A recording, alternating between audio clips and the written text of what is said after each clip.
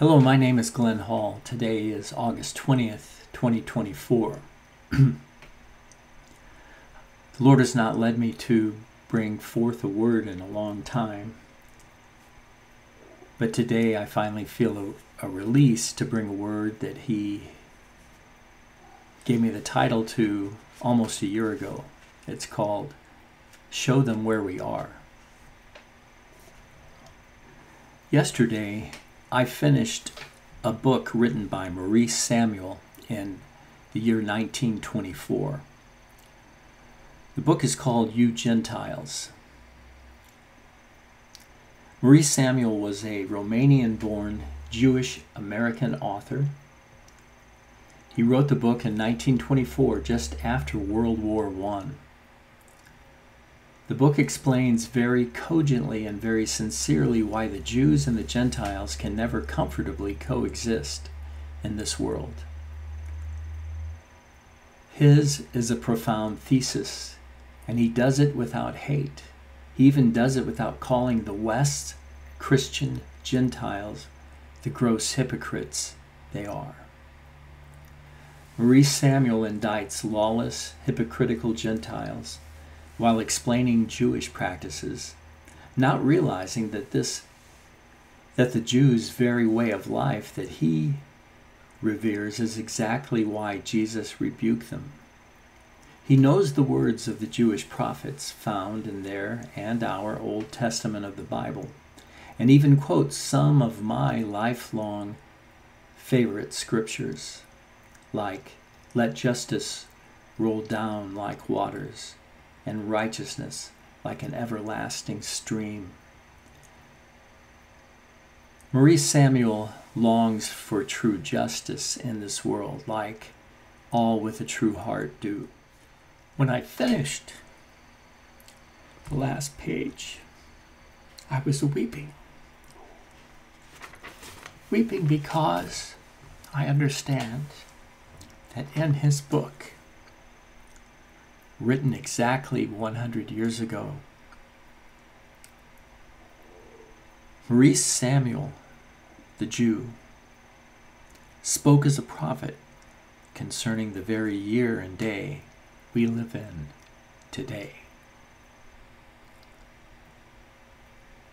Now let me show you where we are. I'm going to start by taking you to something I wrote about a week ago.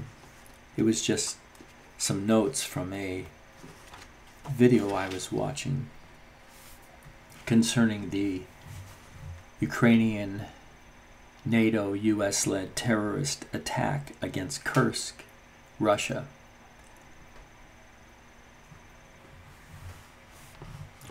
This is from 8/13/24. Today, political commentators around the world, like Scott Ritter of the United States and Dmitry Orlov of the United States, who was born in Russia in 1962 and he moved to the United States in 1974, announced that the recent Ukrainian attack against Russia's Kursk region was a U.S. NATO-led terrorist attack against the nation of Russia, and that they lawlessly moved onto Russia's sovereign land, recklessly killing, destroying, and looting. Orlov then announced that the U.S. is a destroyed power who is afraid to go to war against Russia because the United States weapons are old and inferior to Russia's new weapons, especially weapons recently developed because of the war they were forced to go to against Ukraine. They had to go to war in order to save the Russians who were being slaughtered and persecuted in Ukraine. Remember, Ukraine was overtaken by a coup led by the United States and NATO in 2014 that replaced a newly elected pro-Russian president. Also, there is no legitimate power existing that can even sign a peace agreement on behalf of Ukraine, because Ukraine was a coup installed power led by President Zelensky. It is not legitimate, and the ones who planned and carried out the coup are NATO and their master, the United States, who did so in 2014 while Barack Obama was president and Hillary Clinton was Secretary of State. So Russia is biding their time and not rushing into retaliation right now. In the video, Orlov says Russia will not negotiate with anyone concerning Ukraine. Ukraine no longer has a president, no longer has a parliament. It is no longer a federal state. That means it is no longer a sovereign nation as far as Russia is concerned. There is no one within Ukraine with authority to sign a peace agreement, and there is no one to sign a peace agreement on Ukraine's behalf because Ukraine is supposed to be a sovereign entity. So there is no possibility of a peace agreement. The questioner then asked, do you think Russia will now attack Ukraine? Orlov's answer was this: no, first of all, it is not Ukraine, it is the United States. The United States is very well collapsing on its own. Just by waiting, Russia will win. We're just one giant crash away from the United States disappearing and going home and licking its wounds. There's no reason for Russia to escalate. The Ukrainian army is getting killed at the rate of about 2,000 people per day, and about 200 per day are getting killed in the Kursk region. How long can Ukraine continue to do this? Orlov continues, the Ukrainians have been duped more than any other nation in the world. They no longer have a country. The Ukrainian nation is dead. It will never get its population back. Basically, it sold its own country, its own land, to companies like BlackRock. It's finished. The people have to clamor for peace and reform themselves and make themselves worthy before the Russians will consider any sort of a peace gesture.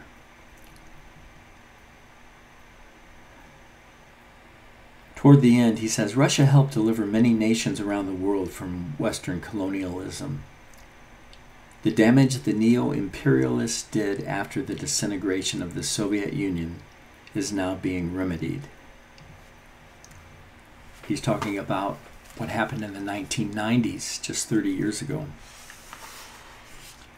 Well, just a few days ago on August 16th, 2024, I wrote this with respect to the word that I knew the Lord was building in me, show them where we are. I said, where are we? We're at the place of death, and most people still do not see it. Instead, we, at least most of us, still think that we can solve our many problems politically. So here in the States, we fight for one political party or the other, Democrat versus Republican. We do not realize that both parties remain firmly rooted in the idolatrous soil of the mystery religion the Bible calls Babylon the Great. This mystery religion controls every religious system of man. Catholicism, all the harlot daughters of Catholicism, that is the thousands of so-called Protestant churches, the Muslim religions, Hinduism, Buddhism, Libertarianism, Luciferianism, Satanism, Judaism, Nazism, Zionism, Freemasons, the Illuminati, the Jesuits, the countless New Age and Gnostic believers in every other philosophy that exists, like nihilism. A book I would recommend you read is G.K. Chesterton's book, The Man Who Was Thursday, for an example of nihilistic thought. Babylon the Great also includes the many so-called Christian patriots and groups like NAR.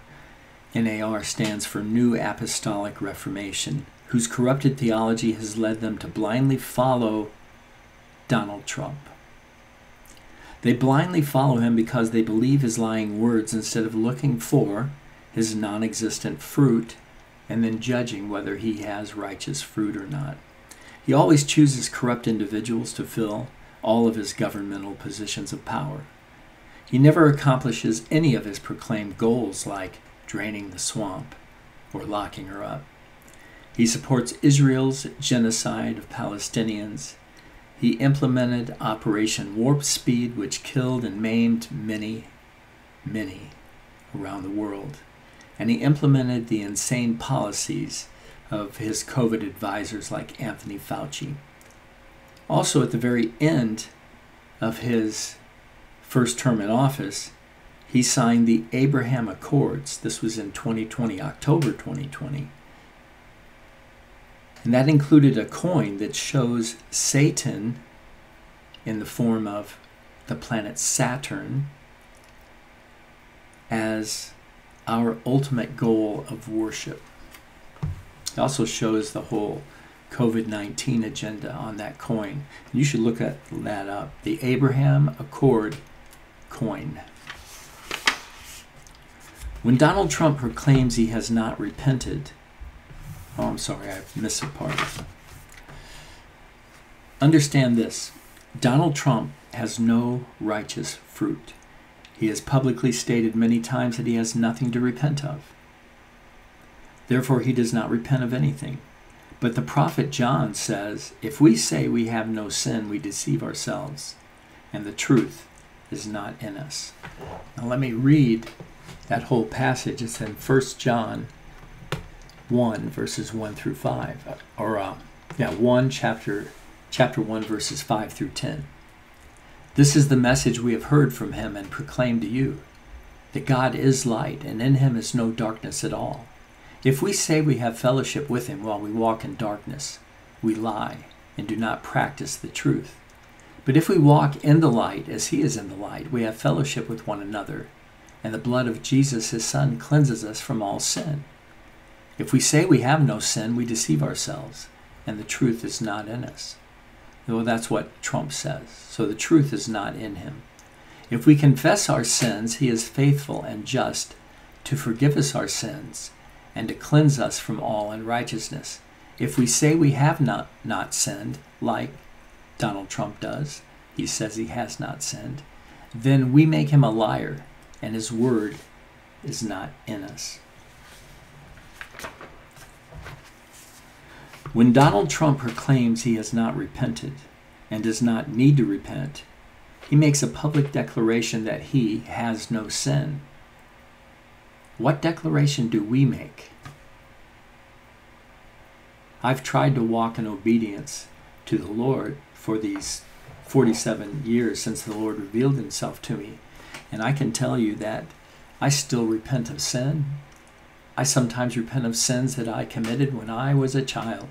I remember some time ago repenting of something I did when I was 9 years old. This was about a year or two ago. It came to my mind where somebody wanted to, I think, play with me, but I was mad at him or something. And he was pretty far away, but I got my BB gun out and shot a BB at him. Fortunately, I didn't hit him, but, I repented of that. And things like that, every little thing. Remember, Jesus says that we will give account for every word that we say, every deed that we do. But Donald Trump says he does not repent of anything. He does not need to, especially now since some say that he's an apostle, a messenger of God. If you notice how many apostles are suddenly on the scene, let me just tell you, they're false apostles. But what does the Bible say about him? 1 John 1:8 says the truth is not in him. Remember, Jesus said, I am the way, the truth, and the life. This means that Jesus does not reside in Donald Trump's heart. It also means that you who support, follow, and plan to vote for him are deceived, and that you are blindly following an antichrist spirit, because it's the antichrist spirit that sets himself up in our hearts, proclaiming himself to be God. That's who is God in Donald Trump's heart. Of course, the other candidate for president this year is also filled with and follows the same Antichrist spirit. For those with eyes to see, the abomination of desolation has been revealed. You should read 2 Thessalonians chapter 2, verses 1 through 12. And I've done a lot of videos on this, and I encourage you to watch those because the time is now. Show them where we are. We are there. This is the beginning of the day of the Lord, when judgment comes upon the earth, and it begins with the house of God. The great tribulation is about to begin. In Matthew chapter 24, Jesus told us to flee to the mountains of Judea when we see the abomination of desolation that 2 Thessalonians talks about and Daniel talked about. Understand this, the mountains Jesus talks about are spiritual mountains. They're not the literal mountains over in Judea. These spiritual mountains speak of the first fruits, sons of God, the 144,000 that we see in Revelation chapter 14. These holy ones, these Kodashim, these overcomers of God, are glorified before the rest of overcoming Christians, and they're glorified for a reason before the rest, because the rest are not ready. According to Matthew 25, they are the 5 virgins who were ready when Jesus came as a thief in the night. Are you ready? 5 of the virgins were not ready. They were virgins, they were Christians, but they're not ready. Those are the ones who in Revelation chapter 12 have to flee to the wilderness in order to be taught and also provided for by these 144,000 overcomers. These who have to flee to the wilderness will have to go through the 3.5 years of tribulation in order to buy the extra oil that they need to partake of the first resurrection that occurs at the end of the 3.5 year tribulation.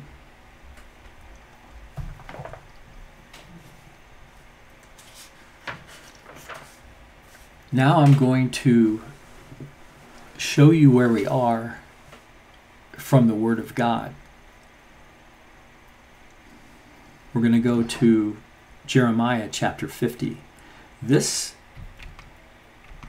explains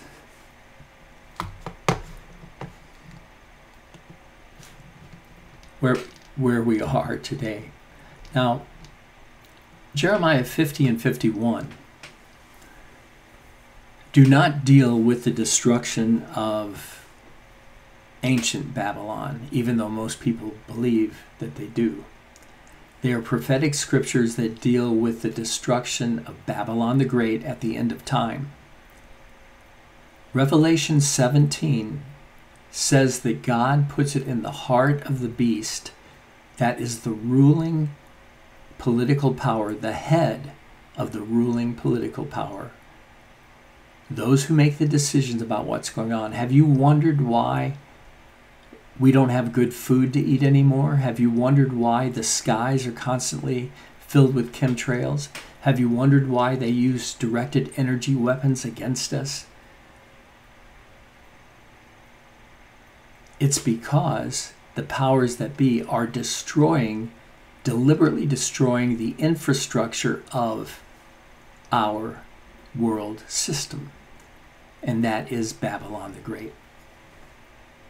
It's deliberately being done. And these 2 chapters in Jeremiah 50 and 51 describe the destruction of Babylon the Great.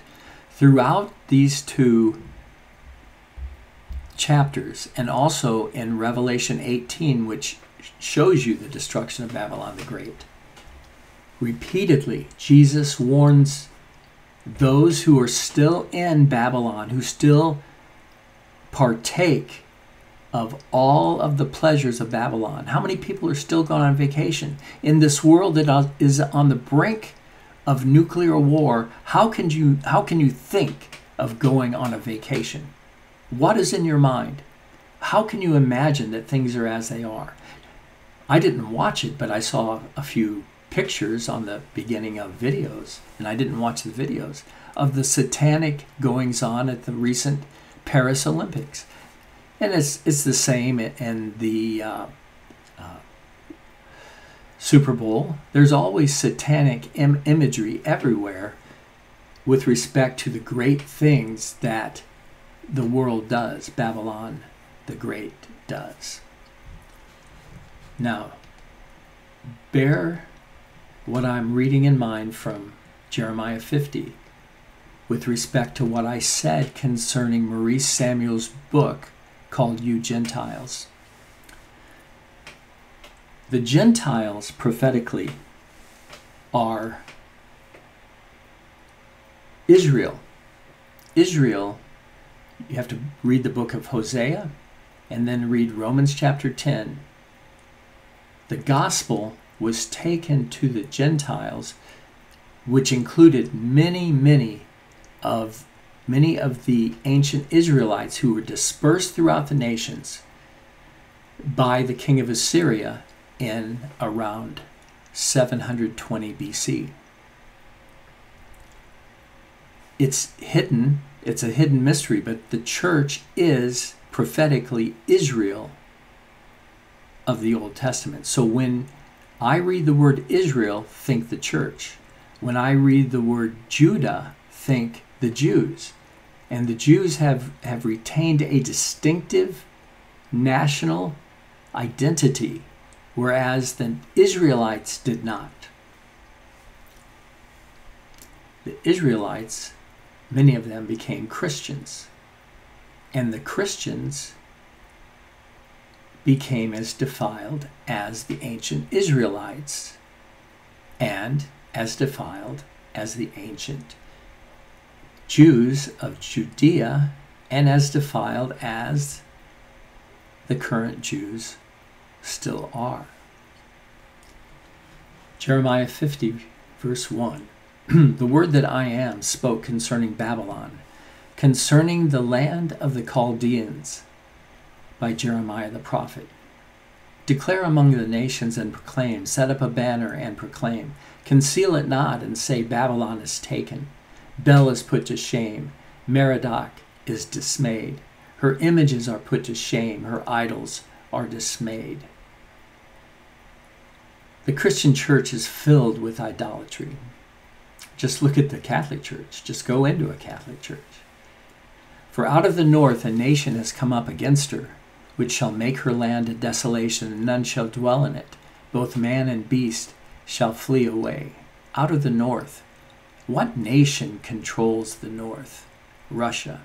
And who has been poked over and over and over again? Who is always the boogeyman, the bogeyman? Who is always the bad guy?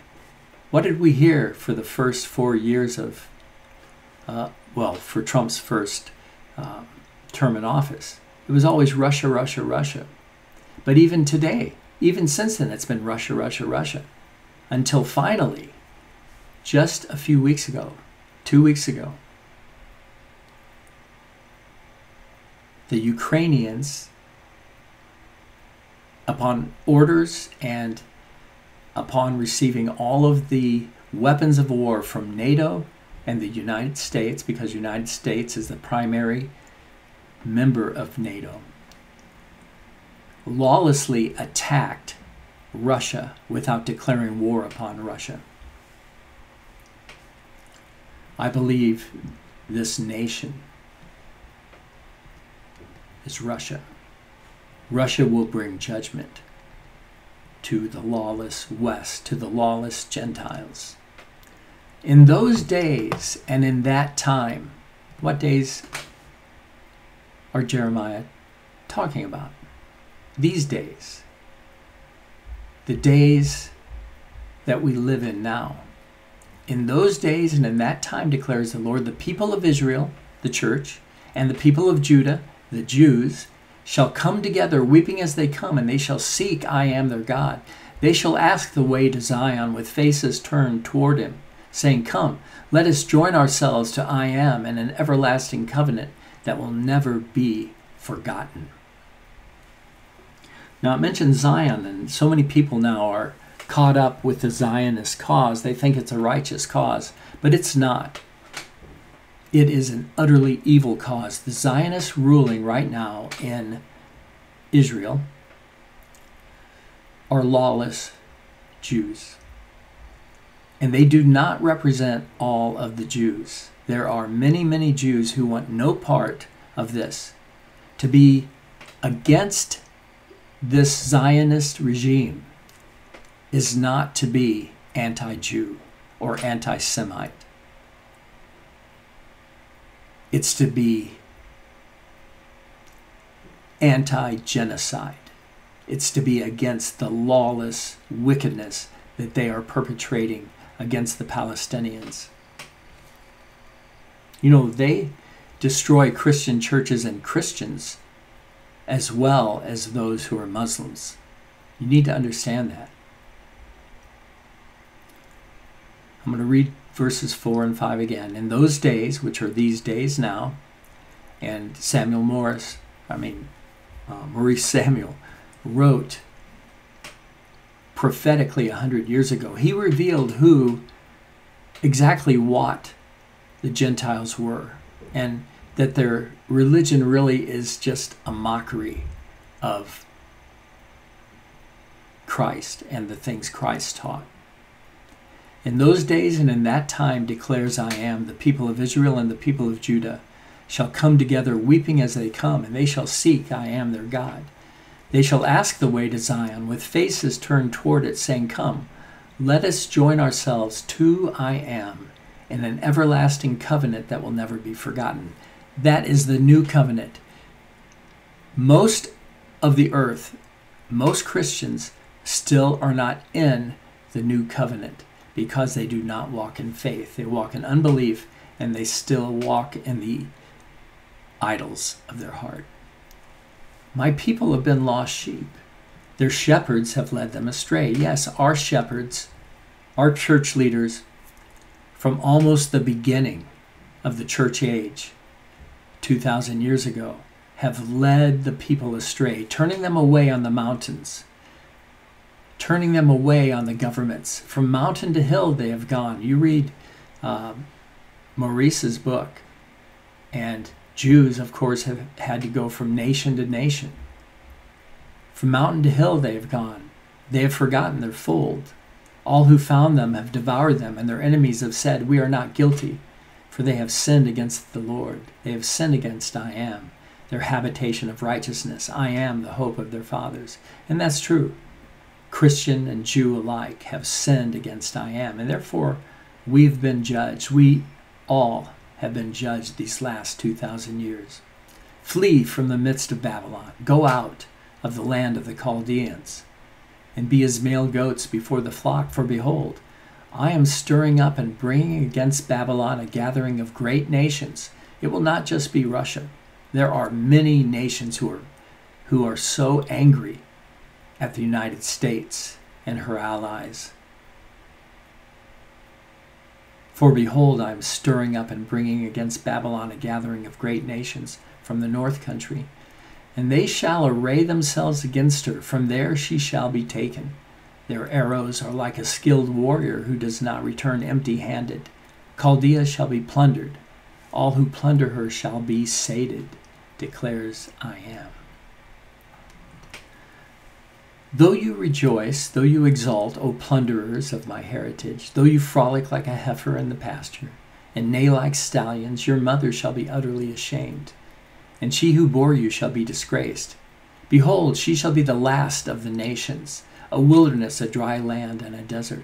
Is that speaking of America, the last of the nations, the melting pot that was supposed to be a Christian nation, the hope of the nations? The last of the nations became the most satanic, the most evil of all nations, who deceives every nation, who destroys every nation who doesn't bow down and do exactly what she says. Behold, she shall be the last of the nations, a wilderness, a dry land, a desert. Because of the wrath of I am, she shall not be inhabited, but shall be an utter desolation. Everyone who passes by Babylon shall be appalled, and hiss because of all her wounds.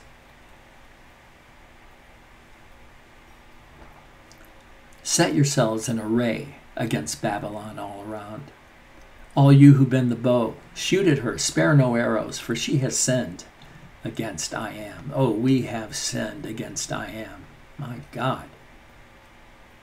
Have mercy, O Lord.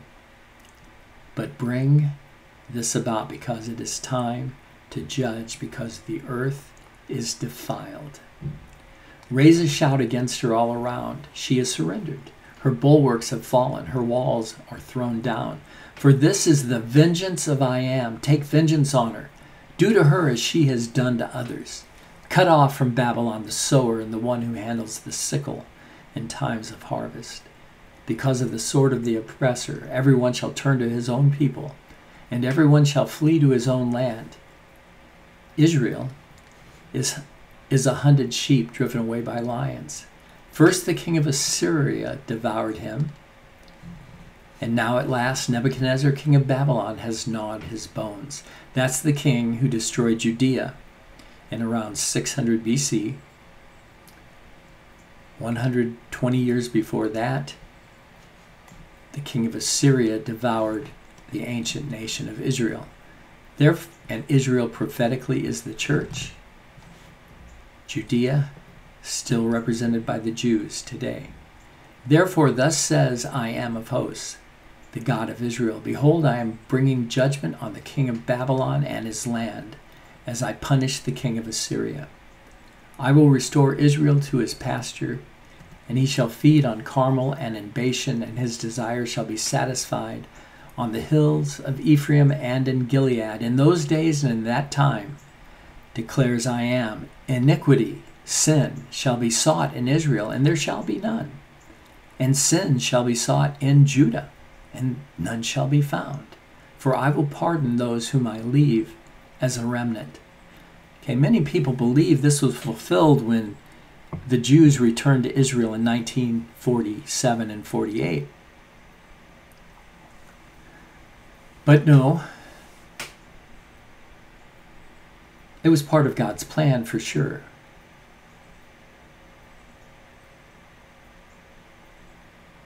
We are now at the time when this is going to be finally fulfilled, when those who have done the most gross evils in the world, every debauchery known to man,